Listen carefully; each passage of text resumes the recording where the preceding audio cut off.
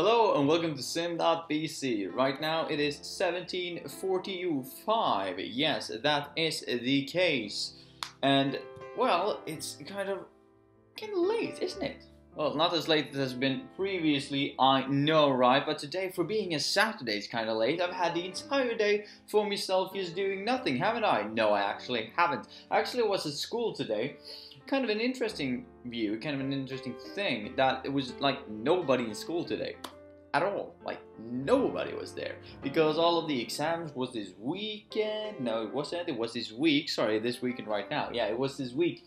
So most people just weren't there anymore. Just going to showcase as well what I picked up yesterday. And I know, mates, you're just dying of extermination. What you say? Anticipation. Look at this.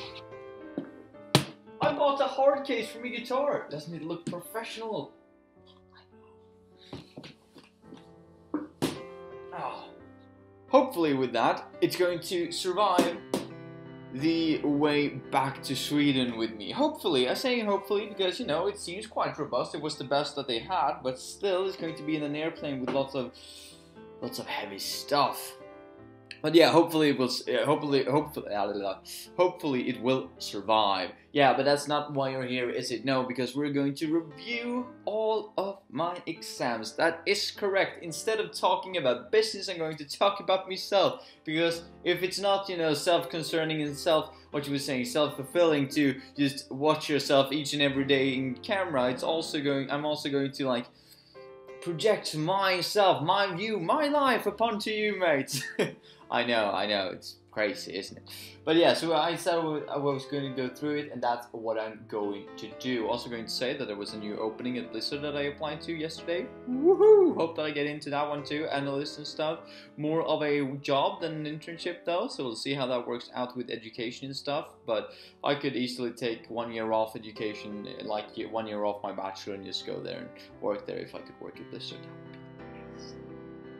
But we'll see, yet again, left this as a reference, formal reference, that's why I'm like, whoa, telling it now. Well, anyway, going through them then, as I had them. We can start off by saying, and I know that I touched upon this a bit yesterday, but for God's sake, it didn't feel like me studying actually gained me anything in a lot of the courses. I'm saying a lot, but like in 2 out of 3, 2 out of 4. What do I mean with that? Well, basically, the way that I understand it, right, the way I've had it explained to me is that since we need to be in class, right, everybody needs to be in class, everybody needs to be there every day, therefore they have like a teacher, right? But since we are such a big class, they need to split us up to 2 sections. We're section 1 and section 2. And according to some of the things, as I know about, according to some of the, information given on the exam, apparently there might be 4 or 5 sections. But as I am clearly aware of, there are 2 sections, right? Because I have mates in both of them from my home university. The problem is, right, that we have one teacher that's not teaching both of the sections, because that would be kind of, you know, unfair. Some people would need to go up early in the morning, some people would go late in the evening, so instead they all having it at the same time. So when we have negotiations, the other people have negotiation techniques, as I understand it. But then that means that the same teacher can't be at 2 places at once, which means that there are 2 different teachers, right? And these teachers have been given the, what we should know, right? The rubrics and everything, that you should teach these people this, right?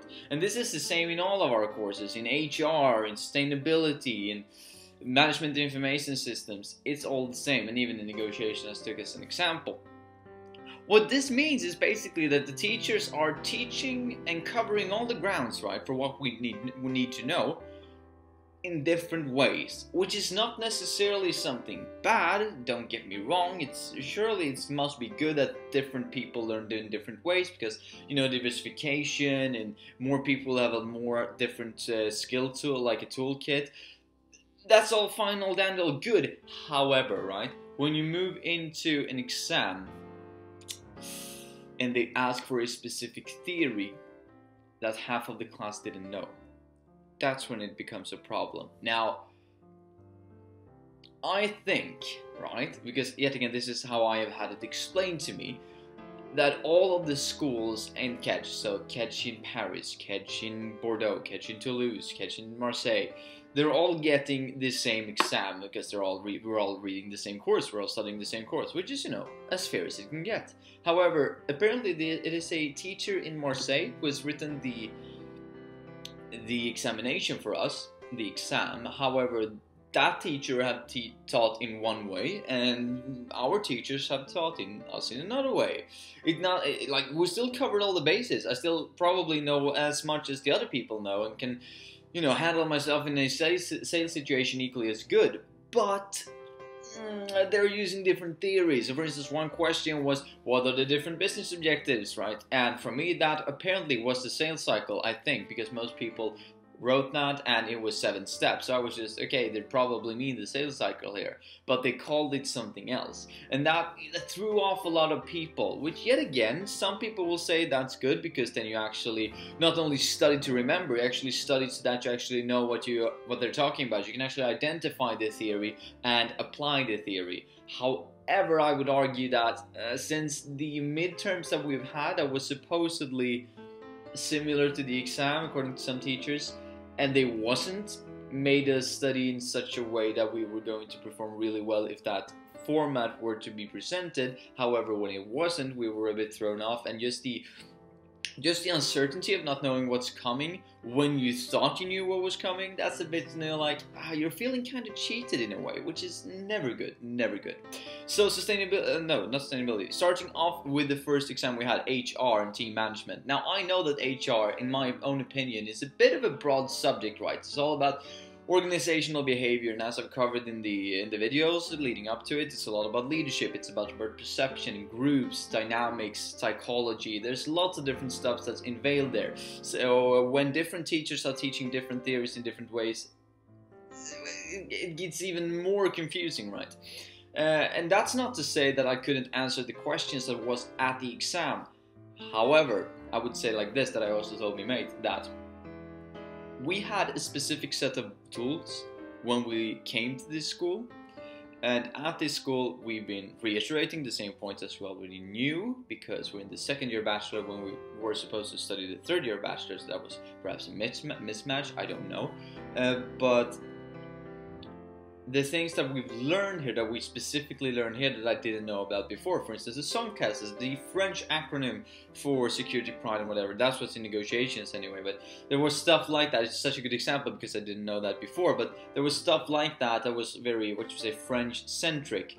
That was presented in all the different courses. And in HR, for example, I can't come up with an example, but these things came on the exam, or rather we studied these things because we didn't know them before, because we thought they were going to come in the exam. However, when we came to the exam, it turns out that all the things I've been studying on didn't show up.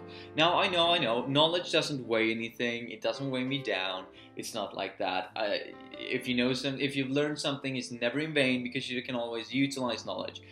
But it felt kind of like all this time that I've spent studying for the exams, I could have might as well spent doing something completely different, because I would equally as, prepared before I'd studied as I was even though I studied. So let me put this into perspective. If I would have gotten 10 out of 10 questions correct if I studied, which I did, or let's say 9 out of 10, 8 out of 10, let's be modest here, right? Let's say I would have gotten 8 out of 10 when I studied, since I studied. But someone who didn't study, who came from the same school, who had the same toolkit as I, might have gotten 7 out of 10. So there might be a 1-point difference there. Now, some people will say that's 10%. That is true. However, this entire semester only is a pass or fail for us, apparently, according to some people, right? So it didn't feel like the extra time I put in, the effort, all about expectancy theory, really. The effort I put in didn't lead to a better performance, at least I don't think so. At least we have to wait until the reward is coming, but intrinsically it felt like I've been chasing this, I'm not chasing this goal, but I've been spending this much time and it didn't yield me enough. Even though I studied on the things that the teacher specifically said, like, study on this is what the exam is going to be based on. And there was a lot of stuff, sure, and I studied on all of that stuff, and I knew all of the important pieces of that, but none of that came on the exam. It was more like, what do you think? How do you reason? How do you utilize your own perception and your own experience in order to answer the questions? For instance, one of the questions were, would you like to work at this corporation? And there was a case. And then you could use the things in the case in order to motivate your points. Sure, yet again, this 8 out of 10 instead of 7 out of 10, it was handy to have some theory to base it on when you said, well, I would like to do this and this and this based on these theories. But I necessarily used the theories that I had specifically learned to this exam instead of the theories that I already knew from before. And I know some of the French people hadn't seen like Hofstede, for instance, before. So for them, all of that was new. Not that that came on any of the exams, but an example like Hofstede, that it might have been other things that the French students didn't know that we internationals just happened to know. That came on the exam as well, that I just took for granted, like, oh, this is super easy, I knew this before I studied. However, there might be some students who were really struggling. But I would say HR, really not. The exam itself, kind of unclear. The MCQs was kind of good. I saw what they were coming from, or where they were coming from. The case was more like, what should I say? Yet again, this feeling of that I didn't need to study in order to answer these questions. And it also didn't feel 100% that this was based on what we've done in the course, which was obviously a big problem, right, for many of the people. Like, we've been told that we need to be here, and still the things that we took up and studied in class didn't actually come on the exam. They might kind of came on the exam, but not really. And this is yet again, utilizing the knowledge you have in other ways, and not just because they say something that you need to identify it. You need to actually identify it and use it in a way that's not explicitly told. Which I am all for, right? But still, many people had this perception of that it was not an equally as good exam as it could have been. Now, this can also be the cultural perception and the cultural clash that we are used to some of the, like a certain way of doing the exams at my university, for instance, where we study and the teacher says, here is your course literature, here is the PowerPoints, here is some additional material, here's some articles. Now, weave all of these together and it will come on the exam, and we will pose questions, right, that are similar to the ones we've done in class, but there will be some twists, and we will just need to know that you actually know what we've done, right, that you can adopt these things. But that's a lot about, we're building on maths and stuff, and maths is like you either know it or you don't. Of course, you can be creative with math as well, that's not what I'm saying, but in this course it was more like, it was so broad, it felt like the answers that we could give was a lot up to like my own perception of what is correct in this situation. Which felt like I could have skipped the studying and just went with my own perception and my own experiences and still have gotten a... Well, at that point in time when I wrote it, I would have still been equally as satisfied writing the exam, if you get what I mean. Now, yet again, it might turn out that everybody's getting an F and it was actually super hard and the questions were really explicit, but we didn't understand what the questions were. Of course, that could be the case, but HR kind of, I would give it like a 4 out of 10, just because I'm not used to that kind of that sort of actually explaining and what you would say, presenting an exam. Then we had negotiations in the morning, and it really felt like our teacher hadn't read the exam, or he might have read it and hadn't. He might not have the authority to actually change it, but in comparison to what we've done before and his style of teaching, it didn't feel like it was something that he would have done. Now, as soon as, late as today, I actually got some confirmation on the exams that one of my people in the group, because I did a group work today, according to a presentation we're going to do on Monday. Yay! Our final thing in the school this semester, and then we're free! Anyway.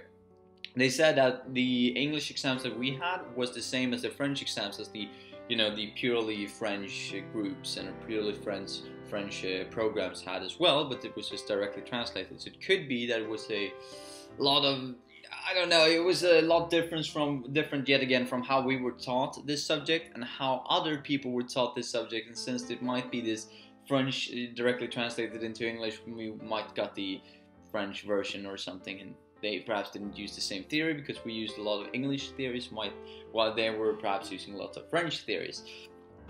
Yet again, the negotiation felt a lot like I don't quite understand, because we had the different sections, right? And we discussed that before as well, that we've been studying 2 different courses, right? It's completely different. We use completely different theories, right? So when I went in and saw the exam, I was just like, oh, yeah, this the other section is going to have such an easy time with this, because this is obviously their questions, it's not ours, because this is not the theory that I've been studying on. And so I went out with another couple of mates, and we were just like, yeah, it's the other section, right? Yeah, it's the other section, it's going to be golden on this one. And then 2 people from the other section came out, and we were like, yeah, lucky you. And they were like, no, lucky you. This is not what we studied at all. And we were like, this is not what we studied either. So it might be that this was more catered to some of the French groups perhaps that were taught in a different way. Yet again, I could answer all the questions. That's not what I'm saying, but it was just that some of the wording and some of the questions felt more like statements than actually questions. There were a lot of interpretation going on in order to answer the questions. Yet again, throwing me off in comparison to what I'm used to at home, where it's like, this is the question, answer this. Here it was more like, this happens, and I'm like, okay, what's the question? Right? It could be that I thought the answer was so obvious that I didn't think about it, like that I didn't think about it as a question.